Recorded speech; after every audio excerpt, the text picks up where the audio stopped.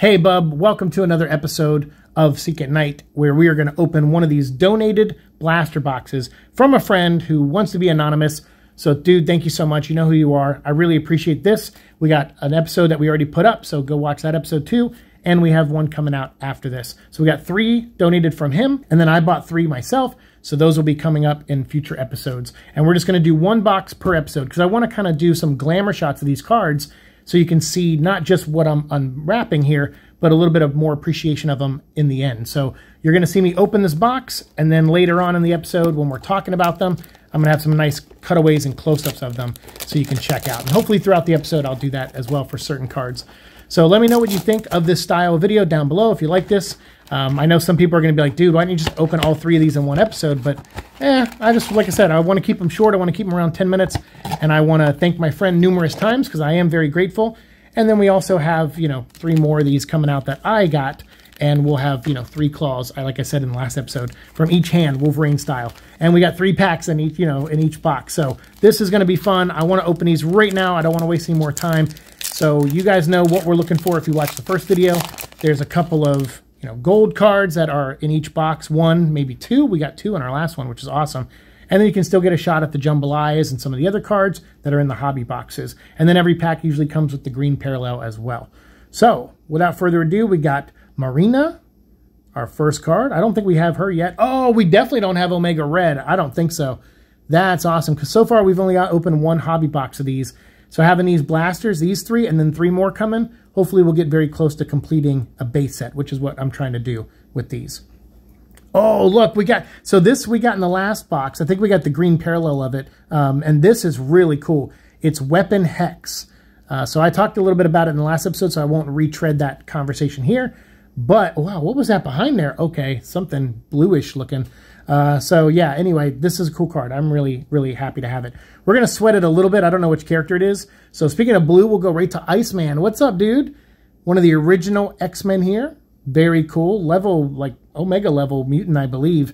This guy, when reaching his full potential, is awesome. And I love that he took down Bastion in the comic book series. It was called Operation Zero Tolerance. And they recently covered some of that story on X-Men 97, but in the cartoon, or in the comic book version, and in the cartoon they did it, but in the comic book version, Iceman was the one who took down Bastion. And then the X-Men were spread out around the U.S. doing other things and fighting battles too, but Iceman fought him one-on-one, and it was really sick. Really cool fight, so it always made me love Iceman. And then our green parallel of Aurora. All right, sweet. That looks good with the background. It's not a color match to her costume, but it's a nice match to the background. All right, let's see what this thing is, because I'm getting nervous now. All right. Oh, it's a puzzle piece of 2 hands with claws coming out of them. That's awesome. That's cool. So this puzzle piece, I know my friend who donated these to me, he really wants me to finish this puzzle piece. So he's probably happy right now. But I really don't want to finish this puzzle piece. I want to finish the Midnight Suns puzzle, which I only have 3 out of the 9 on that one.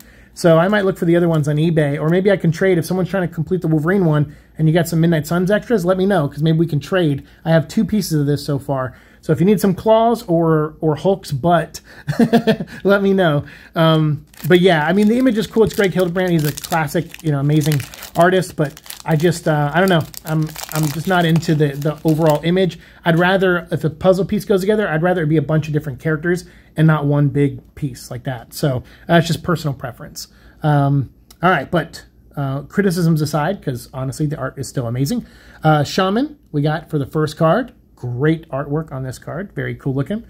And we got, X-23. Dude, we got her in the base. Corner's a little dinged, but that's okay. We'll put her in a safe binder and she'll be all right. No more further damage to this card.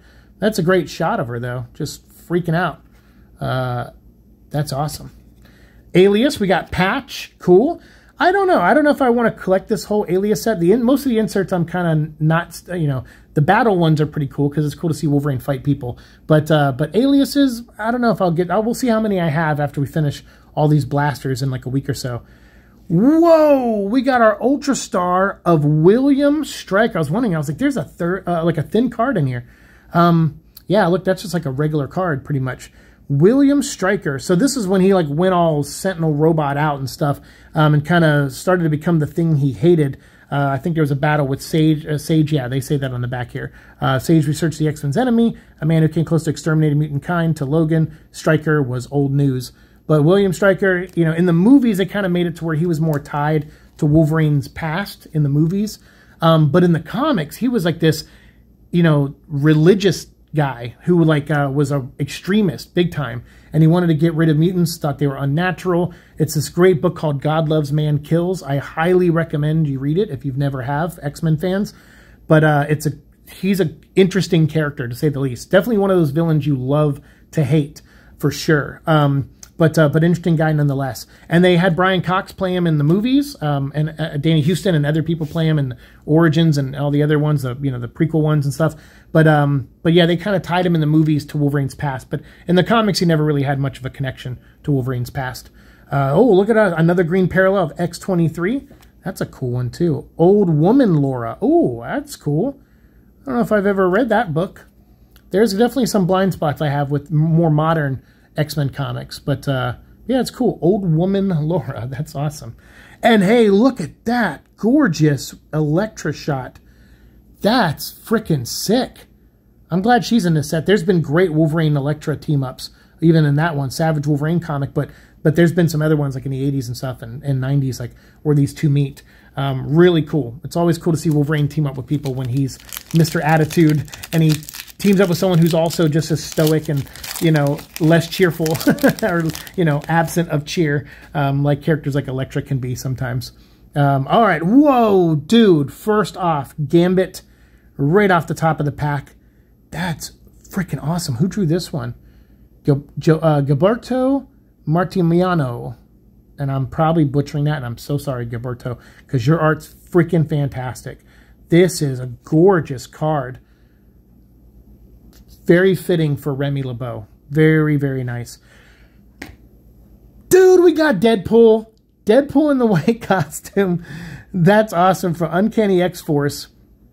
Tom Morgan. Oh, great artist. That's so sick looking. Oh, I love that so much. That's cool that we got a Deadpool card. I'm very happy. I'll try to get these episodes up quickly so we can have this one go up on the day the movie comes out, hopefully. So, yeah, very, very nice on that card. All right, our fourth card in the pack, third card. Ooh, team affiliations. This is the Savage Avengers. That is sick. I've always wanted to write a Savage Avengers comic set in the Savage Land. I was like, why isn't that the Savage Avengers? I would have, like, you know, Zabu, you know, and Kazar, and, you know, I'd have all of those Savage Land characters in the team. Maybe they'd even be the leaders of the team, or maybe I'd make them like the muscle of the team or something. But I would also probably put like Kane, the Spider-Man character, in there. Probably a slinger or two. I don't know. I love the slingers. I would definitely have fun writing some Savage Avengers books set on the Savage Land. That would be awesome. Or some Young Avengers, you know, maybe graduated to Avenger status. Yeah, that would be a fun book to write for sure. All right, let's see here. We got, I don't know what that is. Ooh, it's another gold card. You know what? I'm gonna leave it for the last because it's a good one, I think. Oh, what the heck, dude? A Wolverine Old Man Logan medallion. This is so awesome.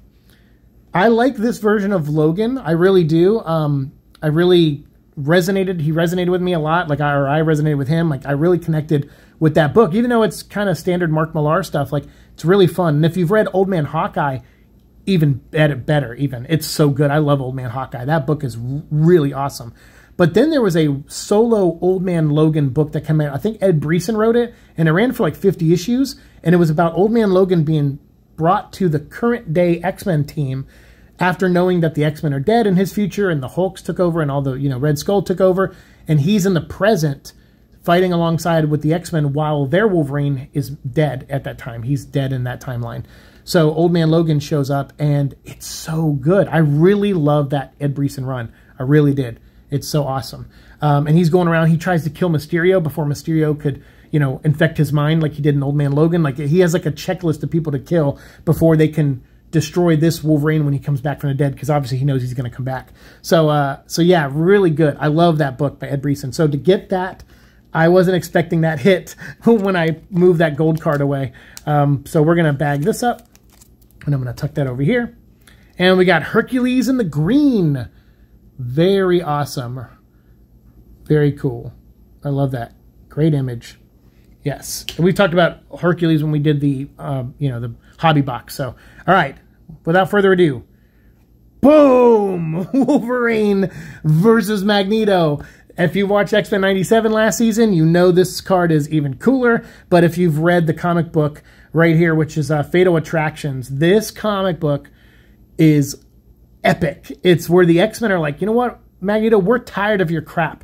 We're coming up to Asteroid M, and we're going to just take you down. Like we think. Like we don't really know what we're going to do, but probably Wolverine's going to try to kill you if we bring him into close proximity of you.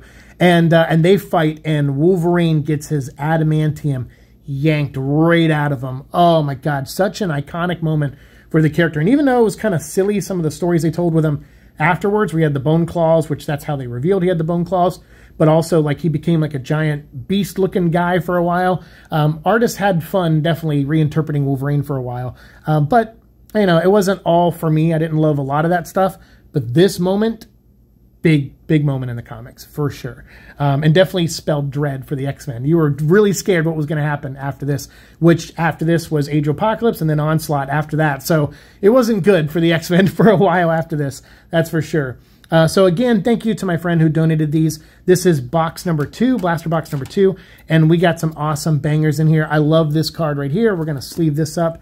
The Old Man Logan, medallion. That's so sick that we got that. I really love that solo comic book of him, even as much as I love the Old Man Logan comic book itself.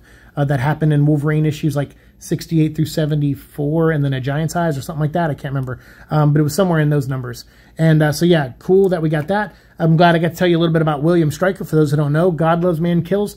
Pick that up. That is a must-read for X-Men fans for sure. And then obviously we got the 3x3, which my friend's going to freak out. He's going to be like, hi, I picked some lucky boxes for you. But yeah, if anyone's willing to trade, I don't know, unless my friend really wants me to complete them. I mean, I'll keep them because it is a gift. So, you let me know, dude, down in the comments or on Instagram, whatever. You can write me a message, let me know. Cards aren't just cards. They're art too, and they're a way into a community of cool people. So if you haven't started collecting and you want to, check this set out, man. I'll put a link down below. Pick up a blaster box or two. Open them up. See how much fun you have. I think you'll surprise yourself. And for the rest of you, thank you so much. I will see you all in the next episode. Peace.